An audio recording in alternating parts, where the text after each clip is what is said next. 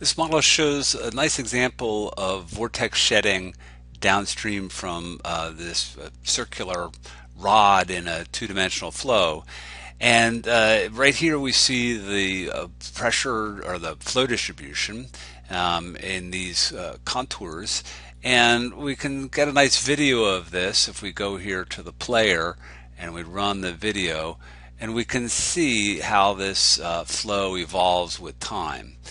If we grab this slider and let's see, let's stop it, we can go back here. This is right here the startup of the flow, and then it had some kind of erratic patterns, but now the flow develops into this regular.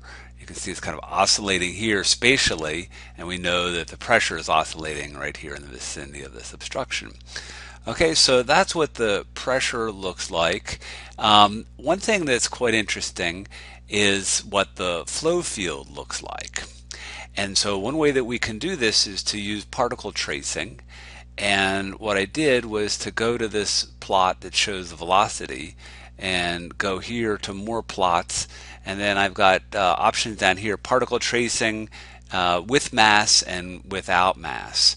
And so let's just look at particle tracing without mass. This would just be particles that are, say, attached to the water molecules. So it's not actually a particle per se within the flow. Or it could be a particle per se, but it just has the same mass and the same behavior as a water molecule. And so we're really just following the water molecules along. And when we do that, we need to specify some starting points and some starting times. So the way that I set this up, let's go back to the, let's just turn this back in time. And I think actually that's good enough. Let's plot that. So there's the pressure field after that many seconds. And I started the, I'm going to release these particles after 3.6 seconds. And I did that because it takes that long for these vortex streets to get stabilized. And I set this up with two of these, and this one releases these particles over this range from 0.1 to 0.2 in Y. So that's right there to right there. And I changed these to make them red, and I did that right here under coloring and style, right there. So they're red points, and they're going to be connected by a line as the points move through the model.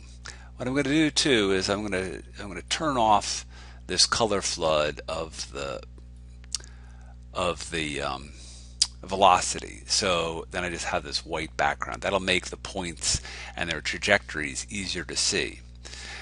So I've got the red points in here, and then I've got this one here. These are some magenta points, and I have those starting at Y from 0.2 to 0.3. So if I switch back and back, notice right there.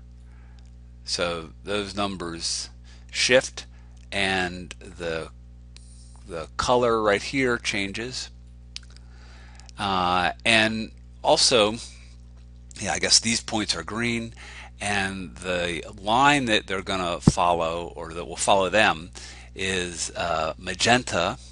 And there I have a couple of options here. Instead, the previous one was a line. This is a tube, and a tube we can change the width of it, or the thickness of the line.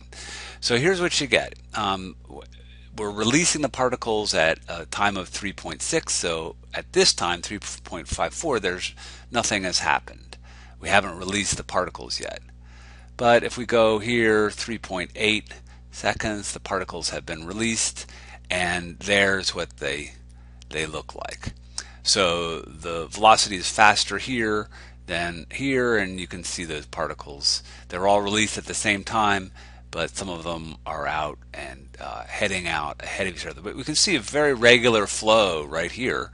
But let's go ahead to 4 seconds, and now we see kind of a surprising thing, because We have these particles, there's the same number of particles on the top and bottom, and they're released symmetrically, but now we can see that the particles are in fact not symmetrically distributed.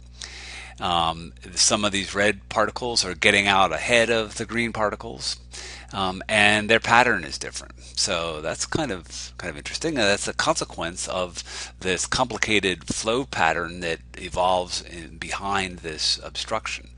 So let's go another 2/10 of a second, and we see, boy, these red particles are really getting out ahead in quite a long way.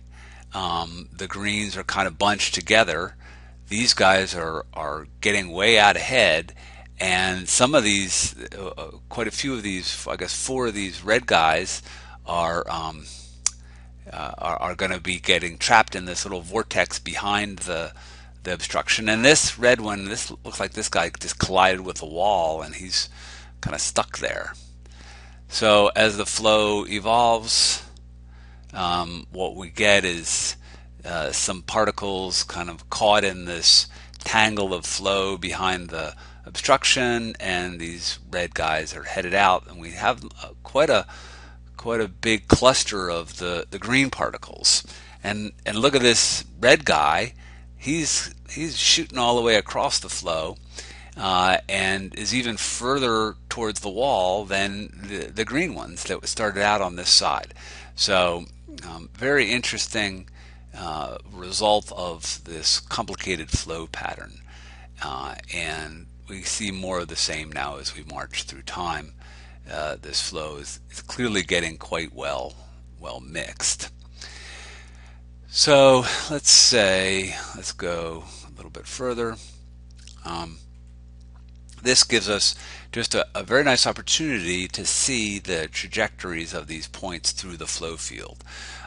We can see this tangle of trajectories where we have a good bit of mixing, and then this oscillatory, or this kind of a wavy flow here downstream from this obstruction. So this looks pretty interesting when we see this video that allows us to look at it in real time. So we have to reset this from the last flow that had the velocities as a background. So we'll do that, and then we'll zoom in a little bit more here, and come on. Well, that's not so good. Well, so we can see these particles evolving and moving through the flow field and getting mixed. And so if we're interested, for example, in reactions and chemical reactions, then we're going to be very interested in how components that start out separated in a flow can become mixed together so they can interact and undergo chemical reactions. And we can see with this particle tracing analysis one way that we could think about getting at that kind of mixing information. We can also see that this very simple analysis with this circle in the flow causes a very complicated flow pattern and a lot of mixing.